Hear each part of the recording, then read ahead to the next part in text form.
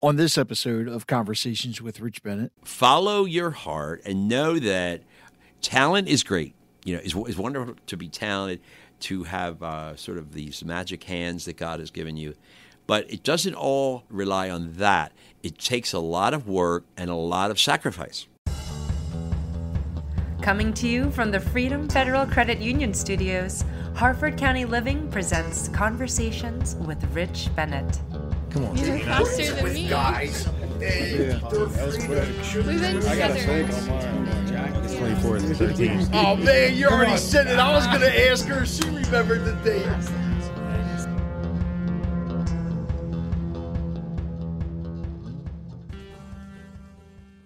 As most of you know, I run HarfordCountyLiving.com. And for years, well, first of all, when I started in 2012, it was hard to find good positive news. It's still hard to find good positive news. That's why I don't put any negative news on there.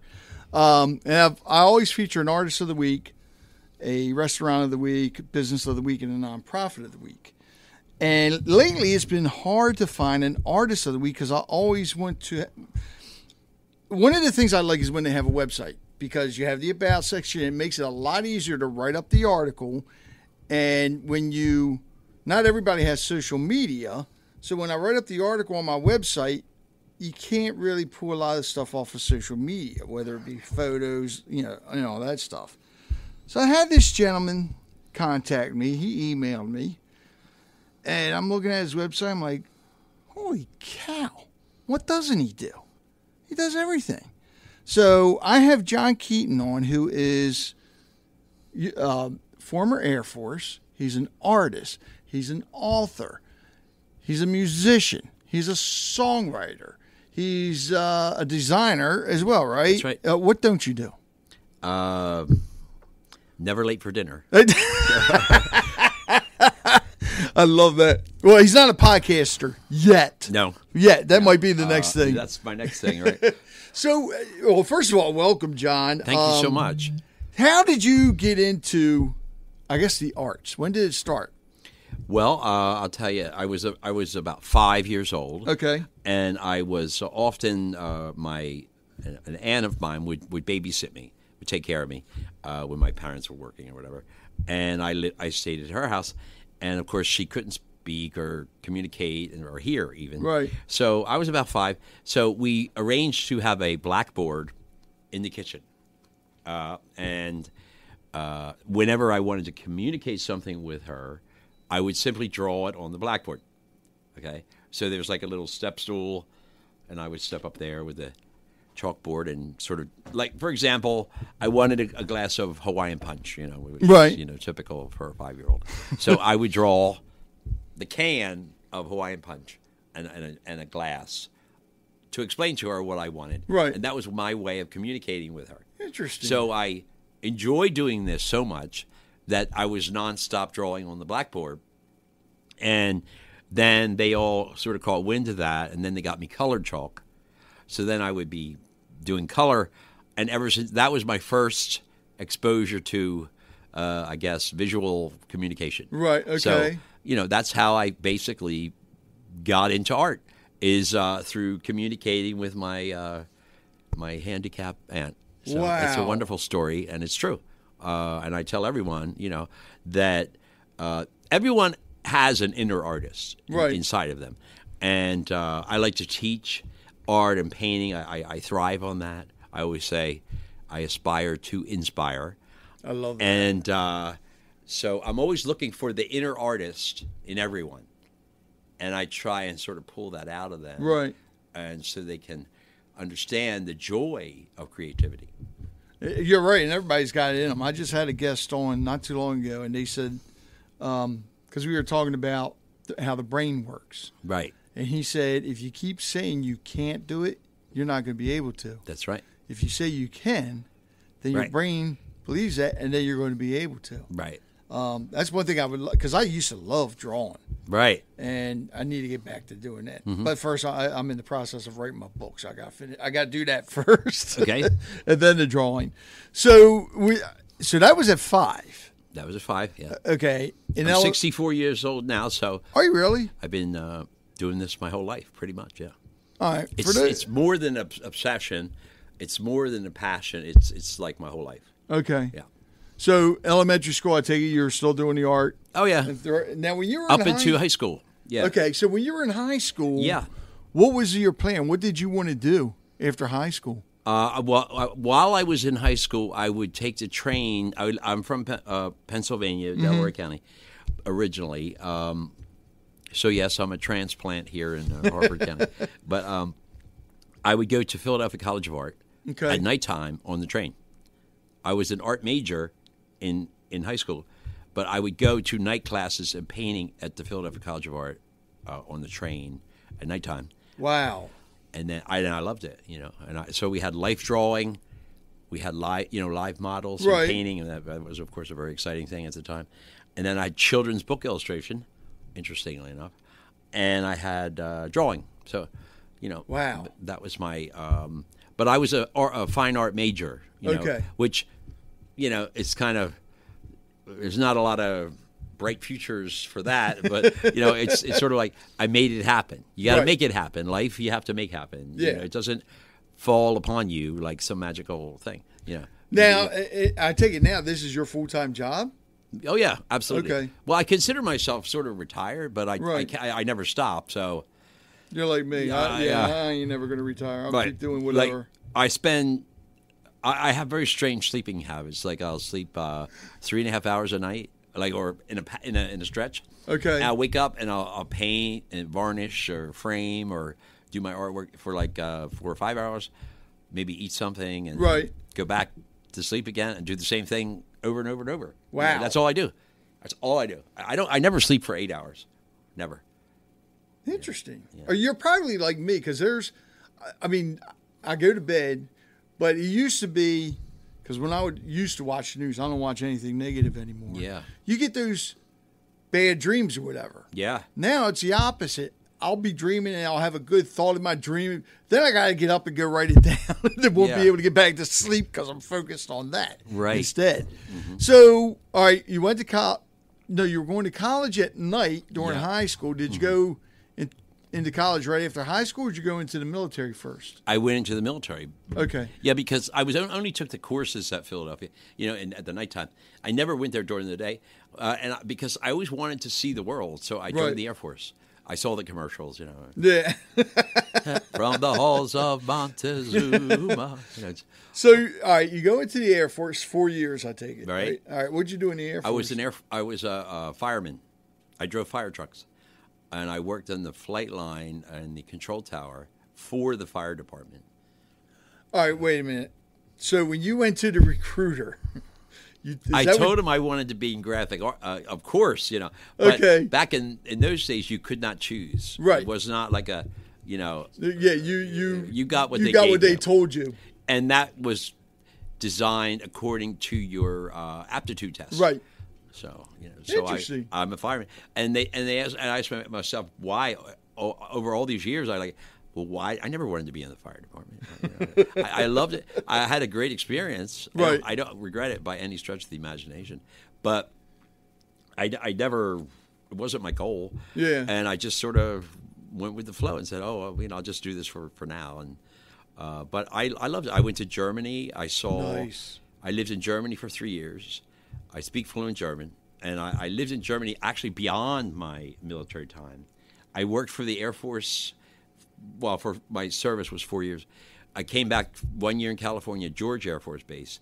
Then I went back as a civilian and worked for the Army as a food service. In Germany? In Germany, yeah. As a food service worker on the base, on the air base. All right, so when you were in Germany, because I'm sure, all right, like with me, I love food. Yeah. I if I go to other countries, even other states or whatever, you got to try the food. Yeah. But if you being an artist, when you were in Germany, I'm sure you went to the museums and everything. Oh yeah, absolutely. How was the art over there, say, compared to here? Well, of course, it's steeped in tradition. Right. The history is just, overwhelmingly deep. I mean, it's because you're talking America. It's like a couple hundred years old, right? And Europe is thousands of years. Yeah. old. So you'd be walking down the street and you see building is a couple thousand years old next to a modern skyrise. Whereas here, and those buildings were built to last. Right. Whereas here in America, everything is a little bit more temporary or more kind of. It's not built for that. Not built to last. Not built to last. But at least not now. Right. But there's a great spirit in America. Yeah. And America is the most beautiful concept that could ever be, because you can come here as an immigrant and you can make your own way if you work hard. And it really is true that there is the American dream. Yes. And there's nothing quite like that in Europe. No. So, but Europe has the beauty, the culture, the history. All of that, the romance, it's just great. Yeah. But, they're two very separate worlds, That's, because I've always been fascinated by art and everything in all the different countries. Yeah. And it's, so another friend of mine who I had on, he owns an Empire Dojo. Mm-hmm. Well, they learn, I'm going to get it named, sorry, Lewis, if I get I'm not even going to try to pronounce what you call it, but the Japanese writing, which is an art. Oh, yeah. And him and Sydney, who also is a sensei there, learned it. But just if you watch them do it, that's one thing, which is very beautiful to watch somebody do it. Yeah. And then whoever thought that writing would be beautiful? Yeah. But it is. It's an art, at least the Japanese writing. Mm-hmm. And then when I was over in Japan, just the art in general was amazing. And you don't see anything like that here in the States. No. So, all right. So you started off as I guess you could say as an illustrator. Illustrator, yeah. Drawing on the chalkboard. Sure. And then I guess from there, then you went into painting, right? Painting, yes. I started with oil painting. Okay. Which is actually the most difficult. Why is that? Well, it's the most difficult of the mediums because it takes a long time to dry. Oh, okay. It just has a whole other texture and working capability than Right. acrylic, say. So now, so I did that for many, many years. I love oil painting, but it's more of a procedure. There's a lot more involved than painting in acrylic. Okay. Painting in acrylic is got plop the paint down, add some water, there you go. But oil paint is, you got to be more of a chemist kind of, where you mix in linseed oil and turpentine, and then you've got the different colors that are all ground. Really? Minerals. Yeah, so it's a little bit more involved.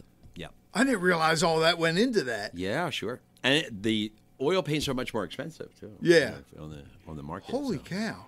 Yeah. So I take it to find somebody that does oil paintings probably rare now. Well, there's quite a few, but I would say that, I once asked my high school art teacher, I said, what is, the different, how oil paints last for hundreds and hundreds of Right. years, obviously, right? So how about acrylics? Do they last the same? She said, well, it's too soon to tell.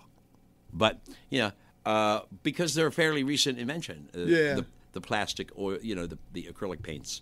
They were invented in like the 50s, 60s, so that's when they first came out. Well, and I see a lot of people doing watercolors. Watercolors is a whole other world. I would think that wouldn't last as long. Well, watercolor is a whole other talent unto itself because you have to paint very quickly, and the amount of water is going to determine the transparency. Oh. So it's not like adding white and creating Right. a lighter color. It's adding more water to lighten up a darker color. Oh. So you got a lot of transparency going on. Yeah. A lot more technique involved, and it takes a lot more practice. And if you make a mistake in watercolor, it's more difficult to cover it up and fix it than it is, let's say, acrylic. Really? Right, or oil, yeah. Now, do you do all three? I do all three, but I don't do many watercolors. I was going to say, so what's your favorite to do, oil? I would say it's sort of a toss-up, but I kind of lean towards acrylics more now because I'm so used to them. You know? And but from time to time, I'll return to oil for the sort of that classic vibe, right? And you can get a lot more color range and depth in oil that you can't really get with the acrylic. So okay, yeah. All right, so all right. So a lot of times, what I'll try and do, Rich, is I'll try and fool people by doing a painting that looks like it's done in oil, but it's actually in acrylic. Yeah. Okay. It's also a question of transparency, Right. opaque, transparent colors, making things look. It's sort of an illusion, Okay. where you can get a lot of transparency in oil because you're mixing chemicals, basically oil and linseed oil, and that's creating the layers. You create layers in oil, whereas Okay. in acrylic, you might create some layers, but not quite as many Not as you as many. would. Like Mona Lisa has about 30 layers of paint on it. Really? Oh, yeah. It took about 30 years to paint from Leonardo da Vinci. I had yeah. no idea. Wow. Yeah. So 30 layers. years to paint that woman that's looking at everybody. Right, and 30 layers, 30 layers of paint. The scientists have dissected it. The experts, and and that's Holy why it has cow. this incredible. Okay, so you have the enigmatic smile, but if you look at the landscape behind the Mona Lisa, the depth and the clarity of the background is what is really astounding. Huh. So take a look at the background sometime. All right, so one of my favorite artists was always Thomas Kincaid. What did he use? Do you know?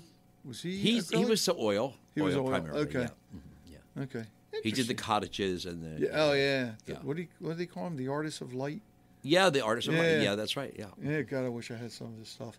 Yeah. Now, you actually teach classes, right? I teach classes for children, starting age 5 or so. Okay. But actually, I teach more young adults and older folk. And there's 2-hour sessions. I teach acrylic primarily. Okay. And there's like a 15-minute break in between, but it's very casual. And it's So you don't go into depth about how everything to add and all that. Well, if they let me, Okay. if I get a chance, yeah, I'll talk their ear off. But I like it has to be fun. Yeah. If it's not fun, people are not going to do it. They're there to learn, but they want to have fun doing it. So Right. I try and make it fun, and I try and concentrate on what they want to paint. Okay. So I say, initially, there's a conversation. What would you like to paint? What are your goals and aspirations as a budding artist? Right. And so they'll tell me outright what they see themselves doing, and so I sort of pick that from that and decide. But I have lesson plans that I've developed over the years. Okay. So I have my own sort of curriculum, and I have my own method and style of teaching. It's individual teaching. I teach on an individual basis. Oh, so one-on-one. Like a tutoring. But I also Okay. teach classes, group classes, Okay. as an exception. Have you ever thought about going to the college and teaching there? I more recently, I was thinking of doing that. I was thinking of doing it remotely, actually, because I'm just too lazy to drive. I like this remote thing. Yeah. You know, Yeah. Well, it does make a Just big difference. Sort of get out of bed and turn on the computer, and there you are. It'd be like, John, Professor John, why you're in your pajamas? Yeah. Have another cup of coffee. Wow, I didn't realize all that about the oils and the acrylics and all. Yeah.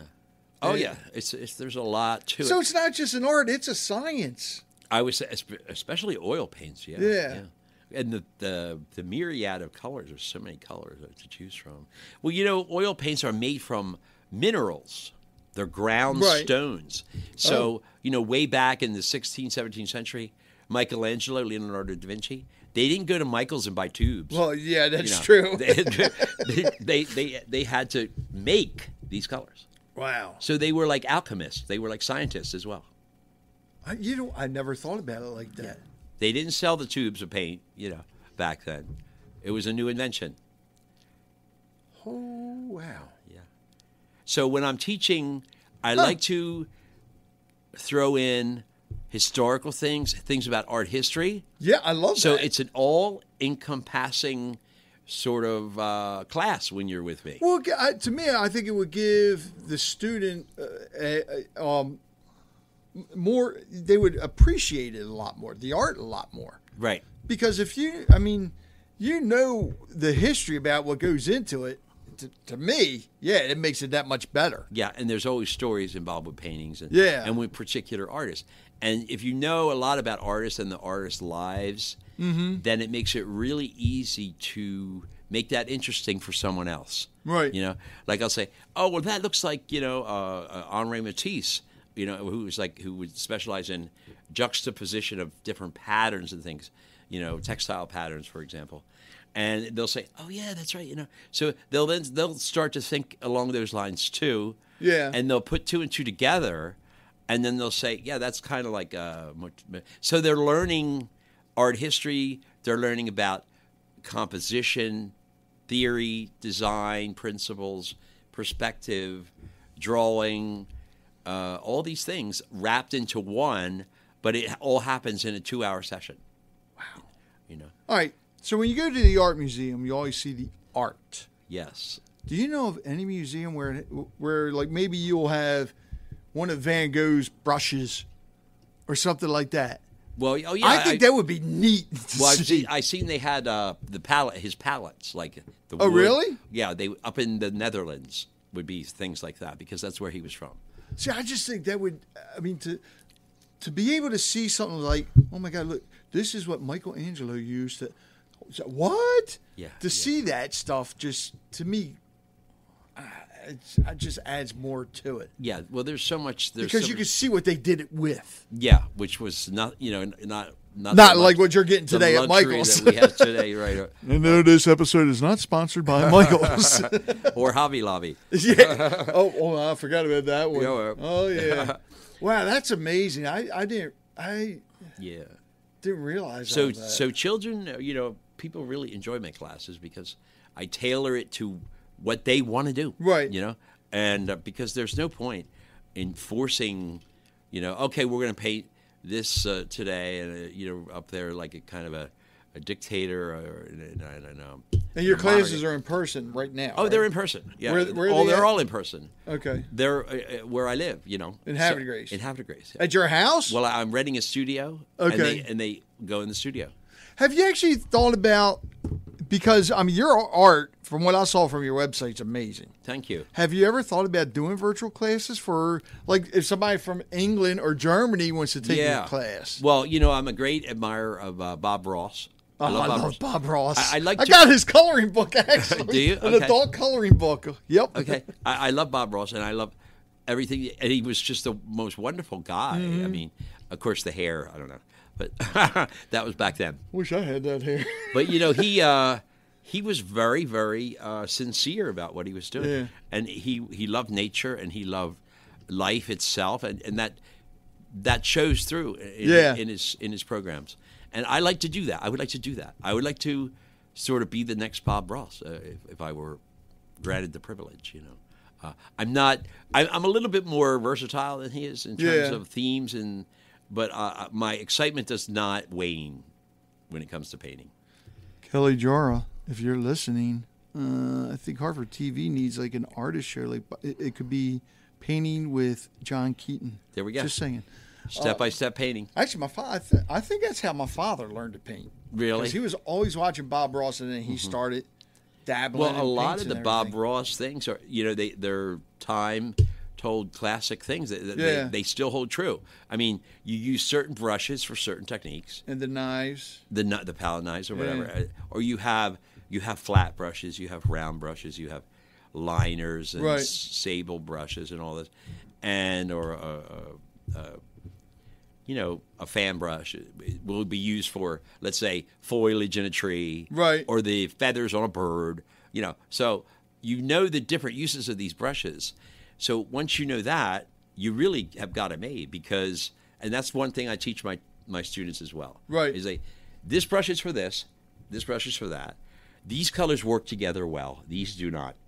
Okay, like complementary colors, basic how to mix colors, how to make colors.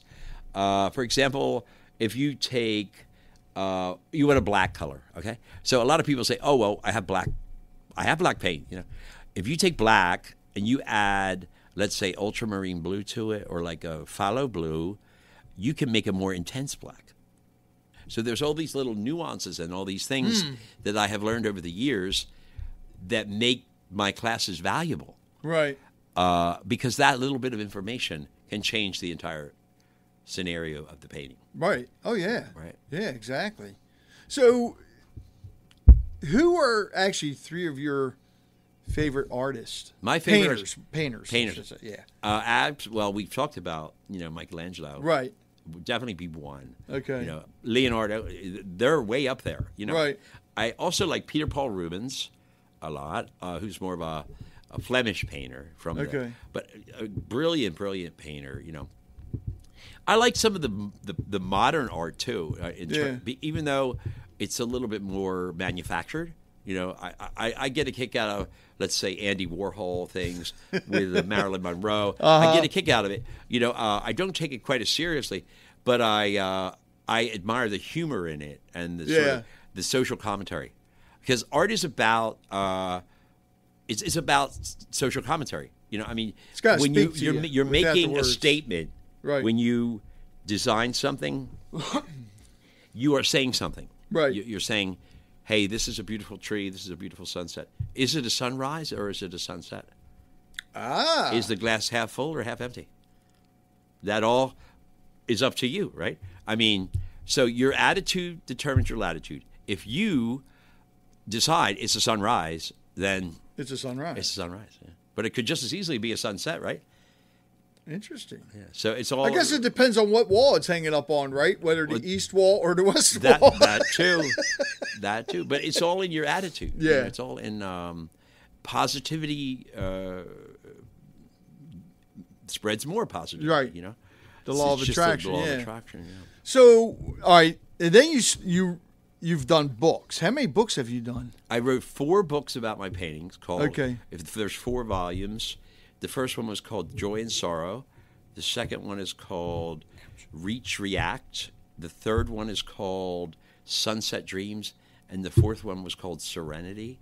And each of them are a collection of 56 paintings of mine. And they're available on Amazon, those books. And then I started, recently I wrote a children's book. Okay. And this is my first children's book.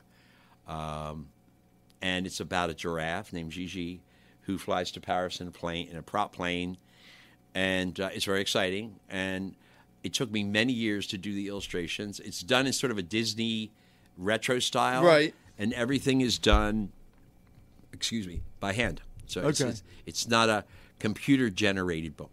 I wanted it to have that sort of Walt Disney look from the 30s, like 40s. The old feel, yeah. The retro look, yeah. So with the art books, is it just your paintings, or do you also talk about the paintings in it? Oh, yeah, I talk about the paintings. Okay, good. The way that one is laid out, Rich, is it'll say, it talks about the origin of the painting, my inspiration for doing the painting, where the painting is now, certain design factors or certain historical information about the painting. Okay. My whole purpose of wanting to paint it is contained there. Good. And then on the adjacent page, you see the painting, and then there's a quotation from a famous, might be an artist or a statesman or a politician that applies to the painting and gives you sort of a food for thought. Right. So it's all sort of linked together. Okay. So you have 56 of those. So it's kind of an interesting concept there. And what year did you release the first one? The first one was 2011. 2011. Yeah. Okay, so because I don't know of many artists that really do that, because I've always told my cousin's a photographer, a phenomenal photographer, right? And I've always told him he should do that, which you don't see a lot of photographers do that either. But with you putting your art in a book like that, has it helped with more people, I guess, noticing your art? Well, I would say I wrote 4 books about my paintings. It never stopped me from painting. Right. But it got to the point where I was sort of cataloging my own work that way. Okay. And I sort of, it was very tiresome after a while, and because I really just wanted to paint. Right. So I just started, after the 4th book, I said, well, I'm not going to do that for a while because they take a long time to produce these books. So I said, I'm going to take more time and just paint. Okay. And then I'll catch up later on. But now it's like overwhelming to catch up because I painted so many in the meantime. Yeah. That I painted hundreds and hundreds of paintings in my life, probably thousands. So in the back of the books, does it tell people where they can buy your paintings? You could buy my paintings directly from me or from galleries. I have three main galleries in the Okay. United States. I'm with a gallery in New Hampshire. I'm with a gallery in Boston. Nice. And I'm doing this show coming up here Right. in Havre de Grace. So I'm looking for galleries. My goal is to do some galleries in Europe and things like that. Oh, so you to be will. all over. But will. for the main part, I just paint. Okay. Yeah. Oh, they'll be in the galleries. Thank you. Yeah, I know they will. Thank you. So with Gigi, Gigi. what gave you the idea to write this? Gigi is a book about friendship, number one. Okay. It's about the power of friendship, and it's a very charming story. It's about a giraffe who flies on a prop plane to Paris to celebrate her birthday. Okay. She has many friends, many animal friends, all here in the United States. There's an elephant, there's a monkey, there's a mountain cub, and then there's a bluebird. Okay, but she flies over and visits her friend Jean-Claude, who is another giraffe, and she decides to celebrate her birthday in Paris with him. So he's given her the grand tour. Right. Main thing, she wants to go to the Eiffel Tower. Okay. And so, because I've always enjoyed the juxtaposition of the neck of the giraffe and the Eiffel Tower, these Yeah. two tall things, they look really cool together for some reason to me. And so she goes over there and has this wonderful tour with Jean-Claude. And then there comes a point where she says, "Oh, my birthday's coming up," and it's really great being in this beautiful city and exploring with you, Jean-Claude. But she starts to get upset and she starts to cry, and she says to him, because she's a young giraffe, she's like Right. a year old, and she said, "But I miss all my friends in the United States, more or less." This Right. is the text. I'm kind of paraphrasing. So he secretly had called them on the phone, the other friends. Okay. And arranged for a surprise party. So they are all coming over on an ocean liner for her birthday party. It's a surprise party, though. Okay. She doesn't know. But she's upset because she misses them, even though she's experiencing the world and having this great time. So it's about that. It's about the fact that the friendship is very important to her. And so that's the moral of the story, Right. is that you can have all these things, but if you don't have friends that you can rely on or relate to, what is the value of that? Right. So sure enough, she comes out on the street on the morning of her birthday. There's this huge street party, and then all of the animals come out onto the cafe street, and they're all playing musical instruments. And they roll out a big cake for her, and everyone's dancing. So you have like an incidental character named Fifi, who is like a pink poodle, Right. and she's dancing.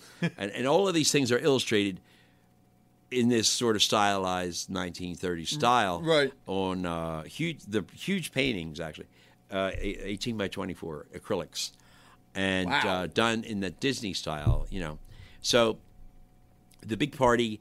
They roll out the cake, and then, at the end of it, you see Gigi and Jean-Claude, and they sort of are talking together. She says, basically, that, without her friends, she really wouldn't understand, the Right. whole purpose of life. So, and then it's been a great adventure, and where will we go next, basically? So it sort of leads off into the next story, the next one book is going to be coming out. the next book, which is already being written.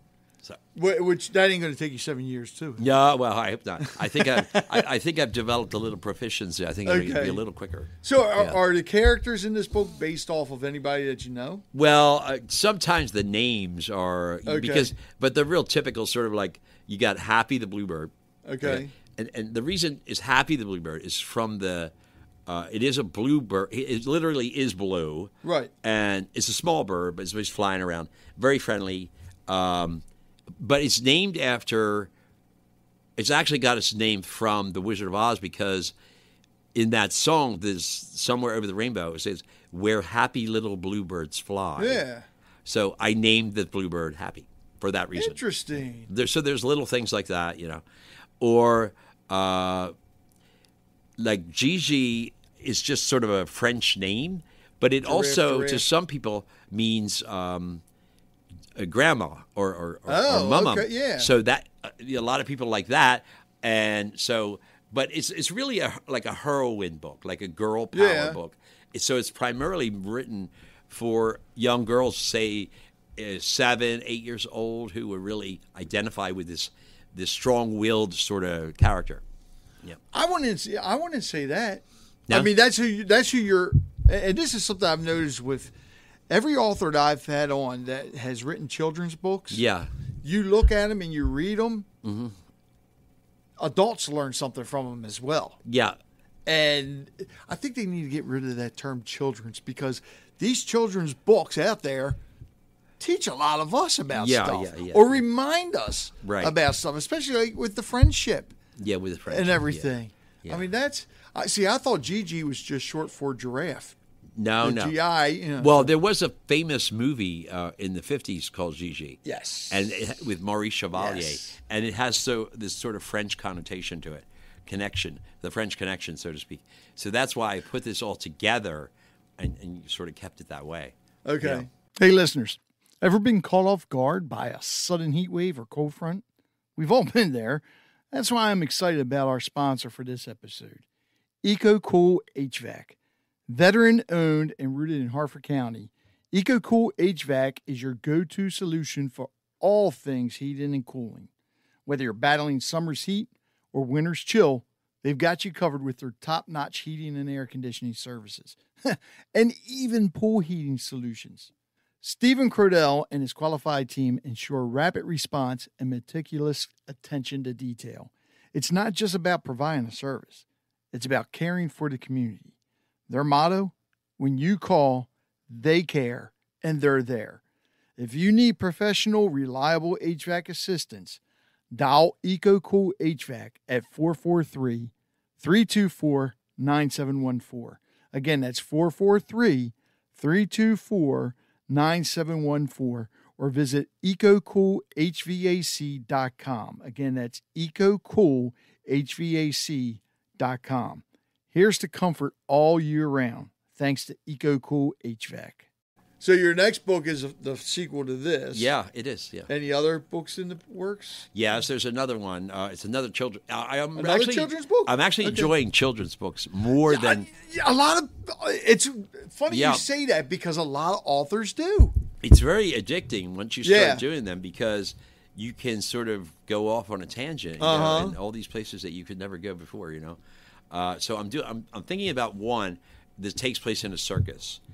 And it has to do with two clowns that kind of have a thing for each other. Okay. And, so it's about that in a simplistic form, you know. See, and what a lot of people don't realize when it comes to authors' book, because you're also the illustrator. Yeah. So there's more that goes into it. Oh, there's a lot more, yeah, because the illustrations take a lot of time, you know. People don't realize writing the children's books is not as easy as it sounds. No, a lot of people seem to think, oh, I want to write a children's, you know, because they think it's easy. It's like a cool thing to do. You know, a lot of people think it's a cool thing to do. Yeah. You know, and it is a cool thing to do, but it is a lot of work. But the good thing is, too, and I just I had, do you know Debbie Jennings? No. D.A. Jennings? No. Okay, she's a children's author. Okay. And I know Lindsay Pope.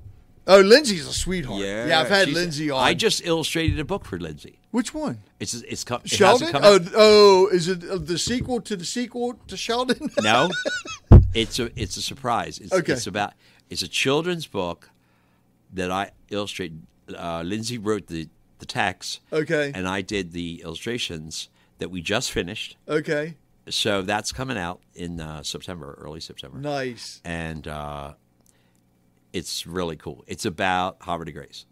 Oh, I think I saw her. Did she post something about that? She probably did. Yeah. Okay. So we've been in cahoots.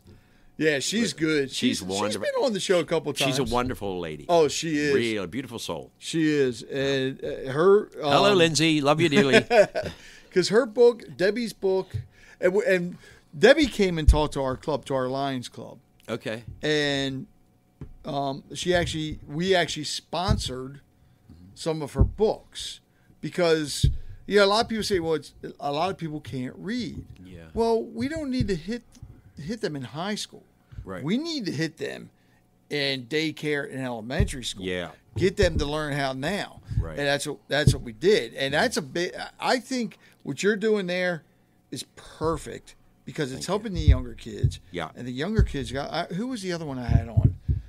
The Signing Grandma, Marlene Everhart. Okay. And I bought some of her books to actually donate to the local daycare because they're children's books, but they also teach the kids how to sign, which I think is the great. Signing Grandma. Okay. Yeah. I see. What did I say? The singing grandma? No, you the said it signing correctly. grandma. You said it right. Okay. You said it right. Yeah. Okay. Actually, and speaking of singing, so, God, let me make sure I got this right. Artist, so you're painting, writing. Oh, wait a minute. What about the design? When did you start doing that? Well, I used to design a lot of products, like gift and retail products. Okay. I lived in California and in San Diego for about 8 years. Okay. And I worked for a company called Lava Enterprises. And I did designs for candle holders, all sorts of houseware kind of things. Right. With different motifs on them. I did a lot of packaging, Okay. food packaging I designed for a while. And I did murals out there in huge multi-million-dollar houses. I painted ceilings and all this. Did the sort of Michelangelo thing. Are you still doing that stuff out here? I know I will not do that. No. Okay. Yeah. Too much I do work. not do murals anymore. No. Well, no, you got to get up on the ladder, too. And That's why. Yeah. Because it's so... I did it for many years when I was younger, and Right. I actually had a company. I had like 5 other artists working underneath me. Okay. And I loved it. I made a lot of money, and I enjoyed it immensely. And I learned a lot of things, Right. Working with a lot of really cool people.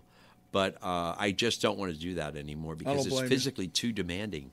And if you're working outside on ladders in the elements, it just is not. I mean, I'd rather be in my studio in front of my big easel and paint in the comfort of my home and, and then put it out there on the internet. I don't even do ladders anymore. No. Yeah, I know what you mean. Yeah, it's a like, scary proposition. Nope, forget it. It's a scary proposition. Yeah, I don't want to. So when did you get into music? Oh, I've always been involved in music since I was about a teenager. Oh, really? Okay. I got a guitar because I wanted to be a singer, number one, Okay. and I consider myself primarily a singer, a songwriter. But I basically learned the guitar, taught myself like chords through different music books. Right. Like I would find a specific performer and buy the sheet music where they had the chord diagrams, and I would be like learning the chord. And so I started on acoustic, and I guess I learned Smoke on the Water was like my first thing I learned. Which is funny because that's usually the first thing you learn if you go and take lessons. That's right. That's right. Yeah. That or House of the Rising Sun. Exactly. Those were I knew those ones first. Yeah. So I really enjoyed that. I loved the guitar, but through the years, I worked with a lot of really, really good musicians who were way better than I. But I had the voice, so it was sort of a compromise. And I say, "Well, you play the guitar. I can't play better than you. So you play the guitar, and I'll stick to the singing." Yeah, and that's how it worked out. So I played with a number of bands. We used to write songs together. Okay. Wrote a lot of originals. I'm a member of ASCAP, so I registered all of them. So I've written, over 400 songs. Wow. So I have 10 or 12 albums out, and about a lot of singles. I do a lot of recording at home. I used to sing in church. Okay. I love to sing in church. I love to sing in different languages, too. I like to sing Italian. And Andrea Bocelli, for example, I admire immensely. Well, you got to go to the Maryland Italian Festival at the end of I definitely will be September there. and October? Yeah, I'd definitely be there. I love that. Maybe, hey, Elio, if you're listening, you Yeah. and the other 2 Sicilian tenors, get John up on stage. That'd be awesome. I would love to do that. That I'd love to meet you. I just so Italian and what else? German. I'm sure you sing Well, German. yeah, but German is not such a nice language for music. Let's Okay, face well- it. Let's be real here. It's a great language. Don't get me Right. wrong. Don't get upset, Germans. Das habe ich nicht so gemeint. Okay, but it's not a great language for music. Okay. if you ask me. Italian, Spanish, yeah. Oh, yeah. It's the Romantic languages, right? Oh God, yeah. I mean, you can listen to Dean Martin sing heavy metal and it'll still sound romantic. Right. I mean, it's just something about It's it. all in the delivery. Yeah. So, any bands that you played in that anybody might know, or mainly just local Probably. bands? They were local. I mean, some of them were bigger than others, Right. depending on where you live, but not anyone famous. I mean, I did tour a lot. I toured. Right. I did the whole sort of rock star thing with tour buses and all that when I was younger. Yeah. I had enough of that. I mean, it's too much partying, too much, Yes. Yeah, and it gets kind of in the way of life, Yeah. So I reached a point where I said, no more parties. First of all, it's very demanding to go on stage every night and sing. It's very physical, So you can't do that for any given length of time and really do it well. Right. Unless you're absolutely committed to it and know how to control yourself. Well, and the other thing is too, back when we were doing, when you were doing it, I was doing it. You didn't have the internet. No, you had to So- go out there. Yeah, you had to go Yeah. out there. You had to rely on hopefully your demo tape, finding Yeah. the right person at the Yeah, record you were company. on your own, man. There weren't independent Fish- labels or Yeah. anything. Fish- It was hard. Fish out of water. Yeah. So, what's your favorite style to play and sing? Wow. I really like, praise and worship music Okay. a lot, like Michael W. Smith. Yes. Yeah. In fact, at the show, I'm going to do Michael W. Smith, Above All. Okay. And I'm doing one Elton John song, Your Song, with the band. So I picked two really good songs, and Wow. I'm going to do those. Yeah, Elton John, your song is amazing. One of the greatest songs ever written, It is. I think. Yeah. It is. So, who were your biggest influences when it came to music? I would say I really like. I'm a child of the '80s, so I would say I got into the Queen or David Bowie, Elton Right. John, that whole kind of genre. But I lived in Europe, so I had a different slant on it. Like I didn't see the bands that necessarily were so big here in America. Right. I would see the ones that were more of the European circuit, and so I got more exposure to that. Okay. So, like, the new wave, the whole sort of New wave and the punk. electronic and the punk. Yeah, absolutely. Yeah, the punk, Johnny Rotten and the Sex Pistols, all of that. Yeah, That's when punk was punk. yeah. Today's punk ain't punk. No, Today's punk seems like more like the new wave from the 80s, yeah. with a little twist to it or something. I don't know. I can't just- really speak about it. I don't really know. I can't figure it out. Yeah. I mean, I've seen some people dressed in punk attire, but I don't know what they're listening to. I really don't. yeah. I don't even think they're listening. Yeah, it's, I don't know. But the music get it. world has changed so much, Yeah. and it's so too much fabrication going on, too much sort of plastic, kind of a plastic mentality, Yeah. where it's like a cookie cutter, like let's sing about these themes and these themes only, and it's just not very creative in that. It's in not. that I think the sense. creative element has It's very gone plastic, from a lot of it. kind of like, oh well, they become products. Yeah. The performers become products who are told specifically by the record companies what to do, and so it takes away all the fun of it, the joy of creativity, where an artist could be an individual and say, no, I'm going to sing about this, Right.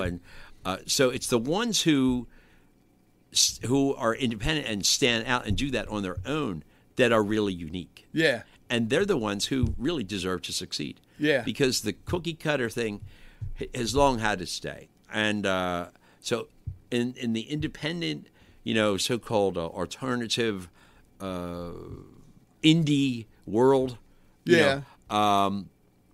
those are the heroes. Those are Yeah. the ones that, like, I think Ed Sheeran is really good. Yeah. That young guy. Also, I mean, I like some. And he writes a lot of his stuff. If I'm not absolutely. mistaken. Yeah. He did a song with Andrea Bocelli, actually. Oh, really? In Italian, yeah. Oh, Went to his house in a music video. I saw it. It was great. Really good, yeah.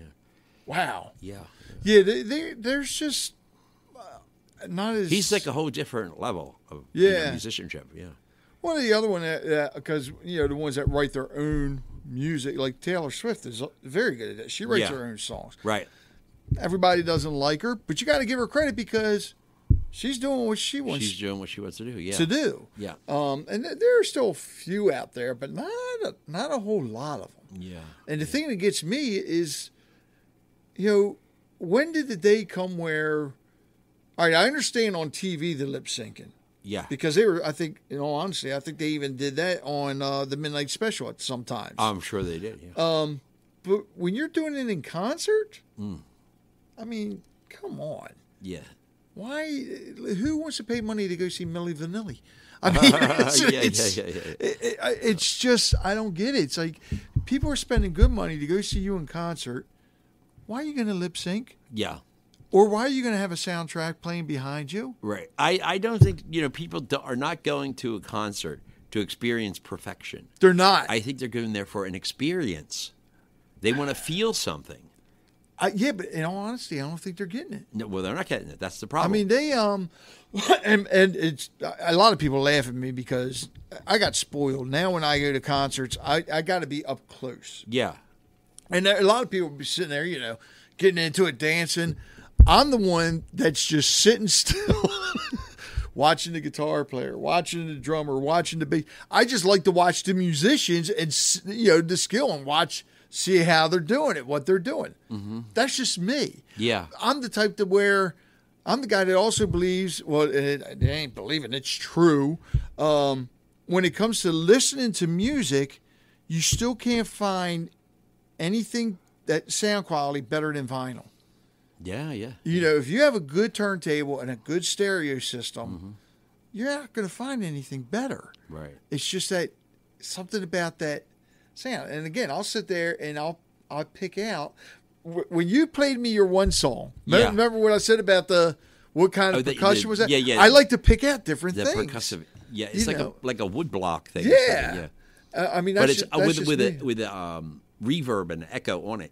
That's what makes it do that. It's which is awesome. Yeah, Awesome. It's different. It's something different. Yeah. So with your writing, because you've written like you said, a ton of songs. Yeah. Is there any particular one that stands out that's your favorite? That I've written? Yeah. Quite a few. Okay. Yeah, I'm kind of fond of quite a few of them Okay. because they're stories of my life. They're stories. Right. They're about experiences that I had, and they belong to a certain time frame. Right. So there's a lot of memories attached to them. They're like a photograph or like a memory that kind of stays with you. And when I hear that song, I think of that that time frame and why I wrote that, and so it's cause for introspection. Where you think, I certainly don't think that way now. All right. So now I have a challenge for you. Yes.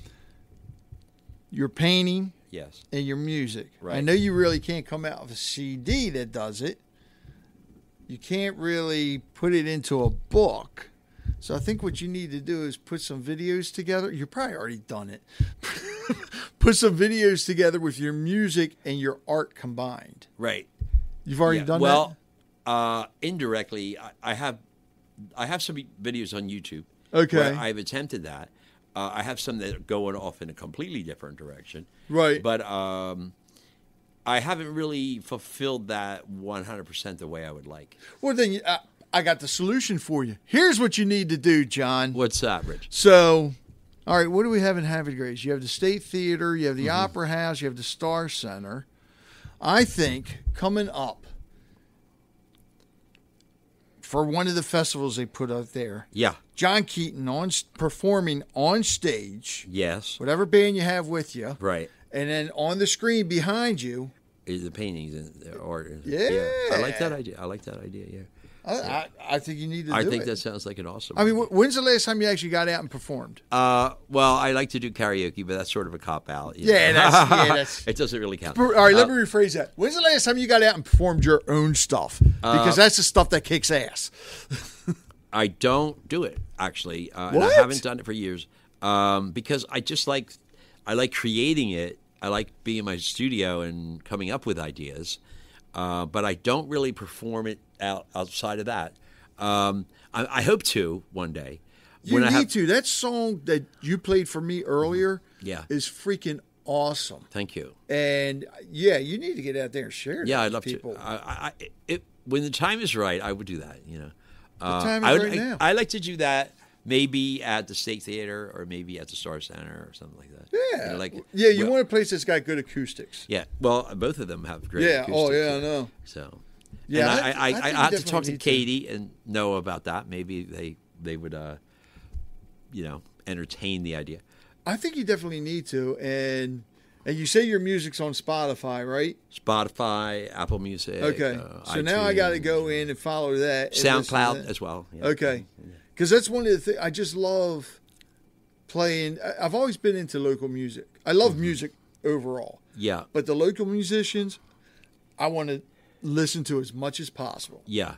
Because they're the ones, well, what's the old phrase? Well, it's not a phrase, it's the truth. The starving artist. The starving well, artist, musicians are the same way. Oh, yeah. Oh, yeah. And probably even more so. Yeah. Oh, because yeah. the competition is fiercer there because you have more people trying to do it. Yeah. I think, music as opposed to art. I mean, painting, like that. Right.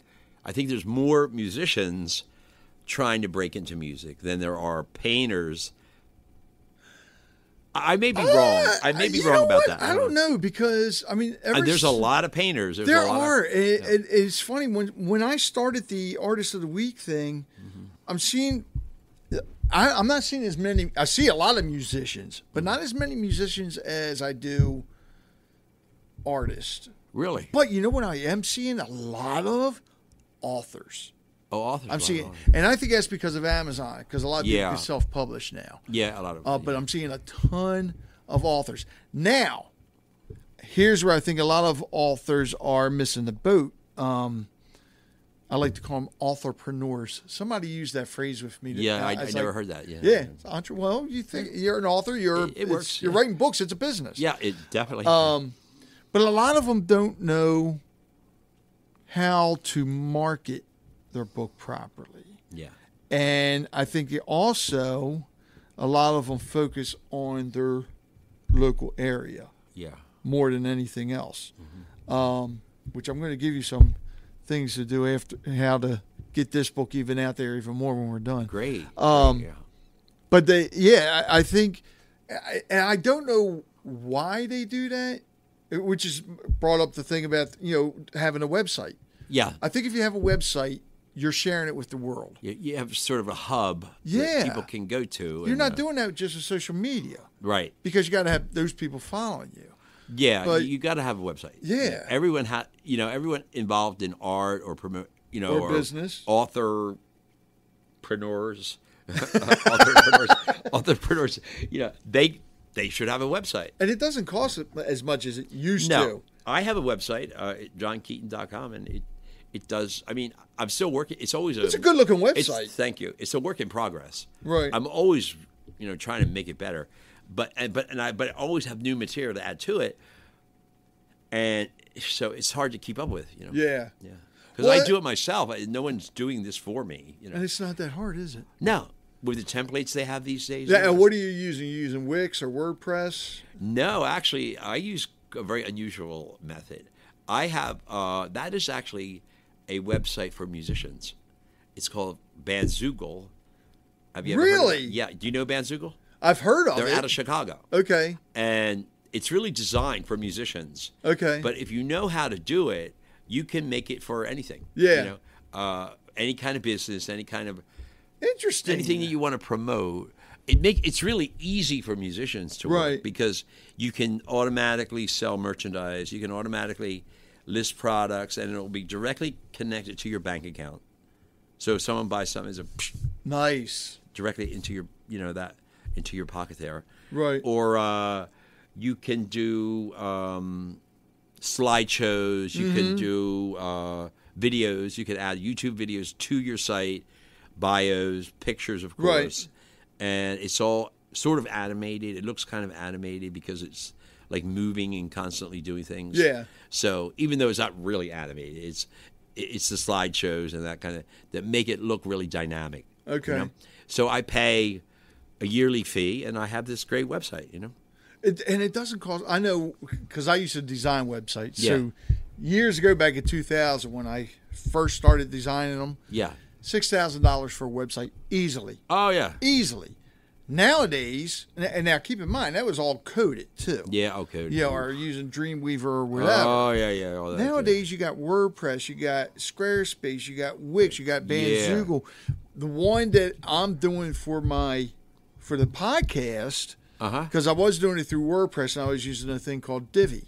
Yeah. But I'm transferring that all over now to a thing called Podpage. Okay. Now, it'll still be Conversations with Rich Bennett, Yeah. but it's done through Podpage. So people won't see it say Podpage anymore. Mm-hmm. But the reason I'm doing that is because now it doesn't take it's not as much work. I can feature my guests more. I can feature my co-host more and my sponsors.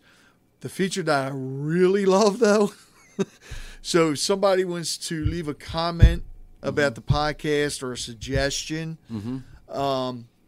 instead of going through Facebook or email, there's a little microphone on the website, and they can click on it and actually leave a voice message. Oh yeah. To which I can incorporate into the podcast. Yeah. Oh, that's really cool. Yeah. Well, when it comes to podcasting, it makes sense. It really does. You know, so and that's So it I think becomes that's like $180 a year. Yeah. Yeah, that's great. That ain't nothing. Yeah. And the domains run like $20 a year. So, I think my website is like $160 a year. Yeah, that's compared to $6,000 back in 2000. And it's got all these capabilities. People just need to learn how to take the time to take advantage of them. Yeah, exactly. Because it is a time. It is time consuming, especially if you're always putting out new stuff. Yeah. Now with me, like if the podcast, the good thing is a true podcast like this, strictly audio, has what's called an RSS feed. So all I got to do is put the RSS feed in the settings, and it automatically pulls all the episodes, the images, and everything. So that makes it a lot easier. It sure does, yeah. It makes it a lot easier. Yeah. And actually, do you have a newsletter? I didn't even notice. Yeah, you do, don't you? I think you do have a newsletter. On my website? Yeah. I have like a biography in the front. You can contact me towards the end.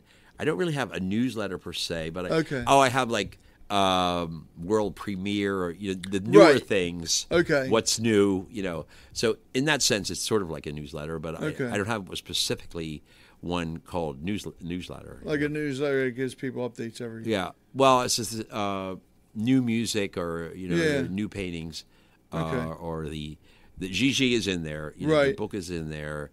And that's johnkeaton.com. That's correct. Okay. And you're gonna we're gonna feature a song at the end of this, right? That's awesome. Tell everybody about this song. Okay, the name of this song is called Maybe Next Time Around. Okay, and what it's about is, as I was telling Rick, a lot of times in life we go through circumstances where we have relationships that don't quite work out the way we sort of plan or intend or maybe even wish for. And so a lot of us, we can easily be sort of damaged goods or burnt children, so to speak, where we burn our hands in the fire. We don't want to play anymore. So we sort of have a bitterness, or a coldness of heart that we've developed because of these negative experiences. So what I decided to do was write a song where that's sort of turned around, where you accept that reality, that particular relationship is not going to work out, mutually agree that it's not going to work out, and just say, maybe next time around, maybe the next person that you meet will be the right one, if you're speaking in a romantic sense, or if you're looking for that kind of partnership, then maybe that person will be the right one for you. So maybe next time around, but not this time. One of the lyrics says, "Letting go is never what it seems to be." So a lot of people will say, "Oh, let go of that." And when you're in that situation, your emotions are running high. That you don't want to hear that. Yeah, that's not easy to hear. Letting go, So that's why I say letting go is never what it seems to be. But towards the end, you have to say, well, that was a certain time of my life, and now it's time to move on. And the sooner you adjust to that development or situation, the happier you will be. Right. Because there are many fish in the sea, and some things are simply not meant to be. And not all relationships are healthy or good for you. So I depend on the good Lord, and I trust that He knows in that realm, romantically speaking or emotionally speaking, who is right for me. Right. And that He will create a situation where I will find that individual and make it happen. And then I won't have to say maybe next time around. I love it. Yeah. I love it. So those of you listening, after you hear the song, comment back. Let us know what you thought about it. But one more thing for you before we wrap up. Yes, sir. Because, you're a very accomplished artist, musician. Any advice for anybody aspiring to be an artist overall? Because everything that you do, you're an artist at That's it. true. Yeah, that's true. So yeah. any advice that you want to Any give advice? anybody that wants to get into it? Well, follow your heart and know that talent is great. It's wonderful to be talented, to have sort of these magic hands that God has given you. But it doesn't all rely on that. It takes a lot of work and a lot of sacrifice. And nothing good really comes sort of overnight like that. So you have to work at the craft and discipline yourself and draw. If you're talking about visual arts, draw. Always drawing, because drawing is the key to painting, because painting is only drawing in color. Okay?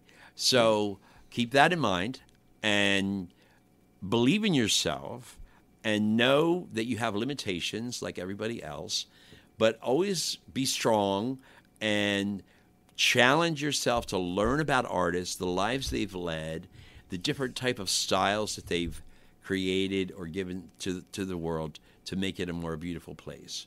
If you are a musician, sing your heart out and don't let anyone stop you.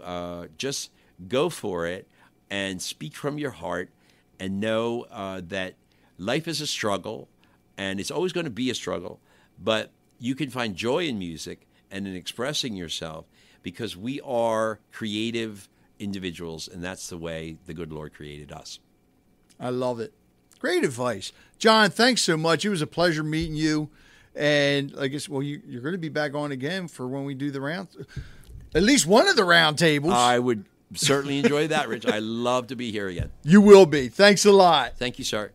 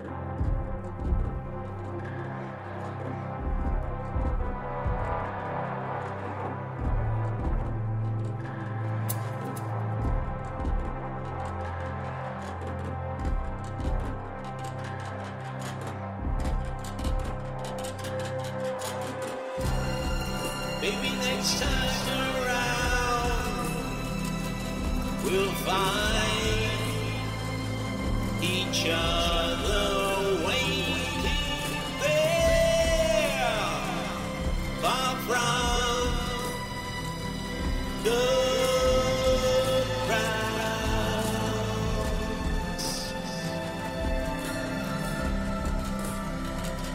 letting go is never what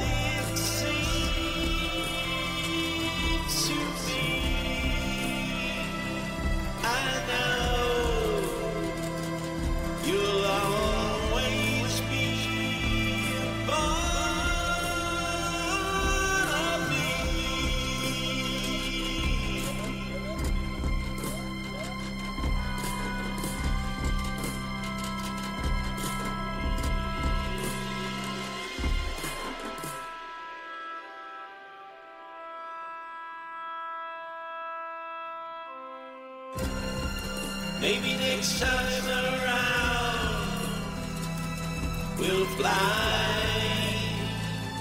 like stars across the sky. Hold on, hold on.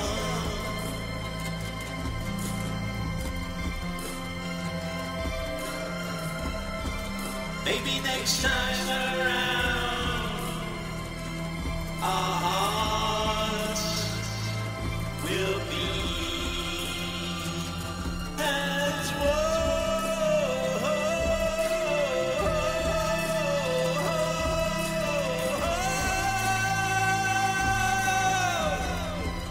Maybe next time around.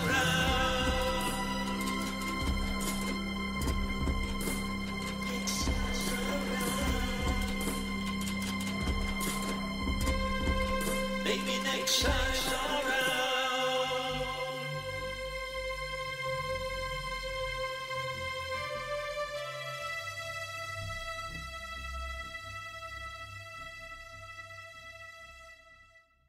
Thank you so much for listening to this episode. Please check out the show notes for all the relevant links for my guests. All you have to do is go to conversationswithrichbennett.com and you'll see the show notes in this episode. And if you can, please leave a review for the podcast as well. Meanwhile, check out the trailer for this podcast that I highly recommend.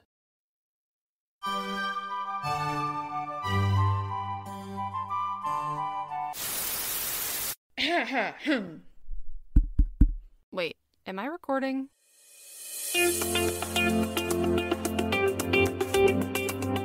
You are listening to Stuff About Things, an art history podcast.